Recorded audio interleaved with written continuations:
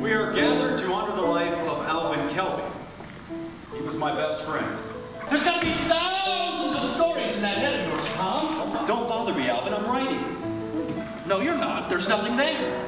Writing's a process. Words are just the final step. Now be quiet. I'm just trying to help. Right. If you need me, I'll be, I'm Scott Nicely, and I play Thomas Weaver in Story of My Life. Last time I was on the stage at the Dayton Theater Guild was for Blue Moon Dancing. I spent about 10 minutes on the stage at the very end of the show. So, and then the last time I was on stage, period, was at the Dayton Playhouse for Bus Stop. I played Bo Decker in Bus Stop. First appearance for a long time would have been Future Fest this past year in A Woman on a Cusp. My name is Jeff Sams. I play Alvin Kelby in Story of My Life. I just finished dividing the estate here at the Guild, and I was also here last season in Boys Next Door. So I'm excited to be back. It's a great show. Yes, and excited to work with Scott. He's very talented, and the two of us get to work out every night. Write what you know, Tom. Write what you know. We met in first grade. We were friends for years. Good friends, inseparable. That much I know. That much I know.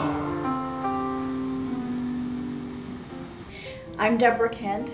I am on the board of directors at the Dayton Theater Guild. I've directed other shows at the Guild, A Case of Libel and Ravenscroft. I'm not a big musical person, but I fell in love with the show when I saw an excerpt 2 years ago at OCTA, which is Ohio Community Theater Association, in Columbus.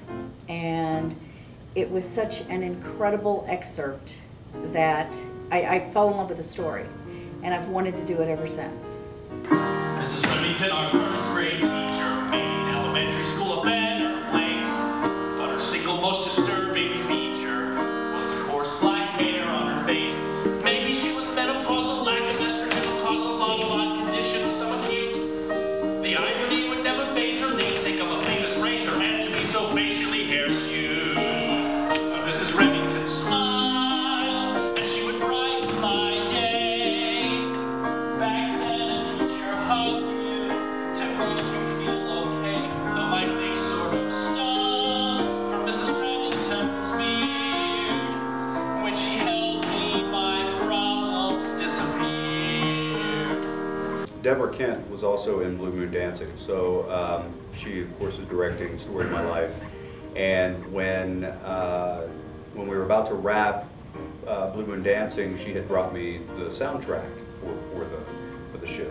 And so I've had it since December.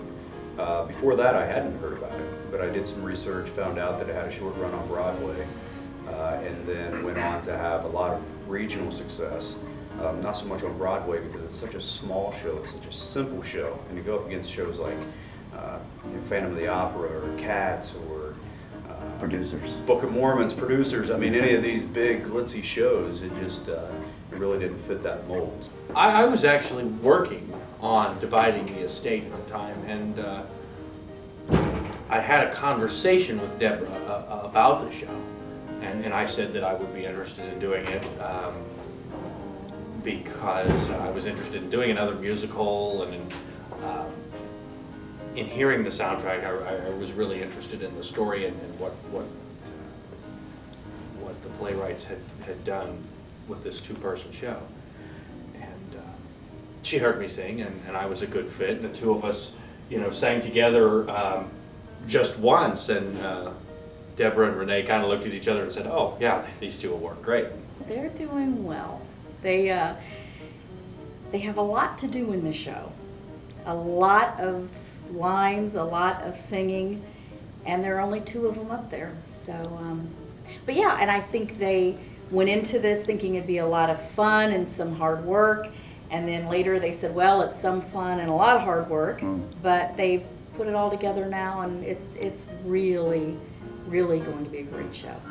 When we stand up straight, looking shy and meek. Can we stand up straight, looking shy and meek? Can we humbly wait for the store to speak? Can we humbly wait for the store to speak? Soon we will hear the answer that we're preparing to receive.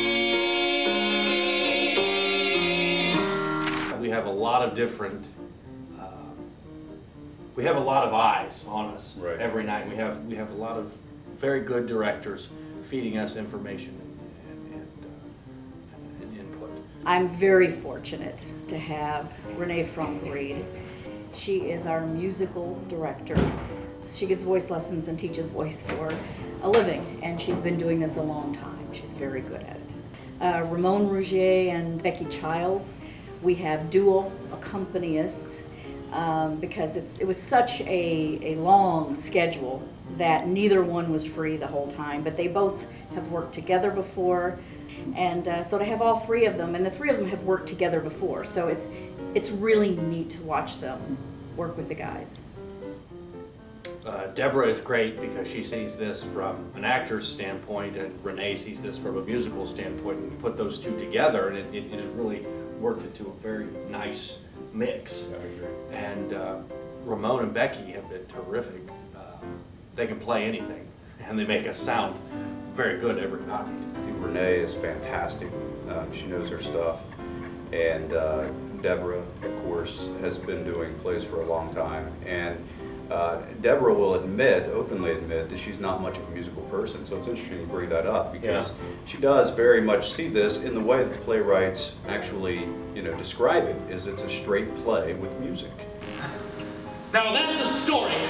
Tell them that one and you'll have it in the palm of your hand. That's not the story. What are you doing? When was the instant it splintered and cracked? What was the moment? I missed it somehow. You threw this away. You want to narrow it down? Fine. Let's skip right ahead to the big one.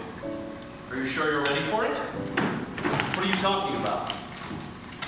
Where is it? You'd think it'd be a cinch to find. It happened only last week. Ah, you've tucked this one away good. God's Great Library, a story about Alvin and Thomas. I think the script can be deceivingly simple because you assume it's a simple story about a friend going and telling a story about his relationship with this other man, but there is a lot underneath the surface that we have discovered. This is ridiculous. Al, we're starting high school in the fall, and you don't seem prepared for that at all. When everything is different and the kids are mostly new, you'll see high school can be hard on individuals like you. One thing that occurs to me, and like Jeff said, there's several different aspects of the show that you can come away with after seeing it. And the way I describe it to a lot of my friends is that you have Thomas, who is struggling to figure out what he has or has not done in terms of what happens to Alvin. What is the moment? What is the story? Use your own words, Tom. I think if there was one, if you had to have a villain or a bad guy in the show, it would be Thomas. It would definitely be Thomas. It wouldn't be Alvin. But I also think that Thomas is probably the one character that most people would be able to associate with in terms of getting busy with life and letting friendships dissolve. We need to keep those people in our lives that mean things to us. Keep up with those important relationships. And it touches on the simple things in life that are enjoyable. Your child when you're growing up, the friends, the people that you're close with. And that's what's important to me. That's what I like the most about it. People can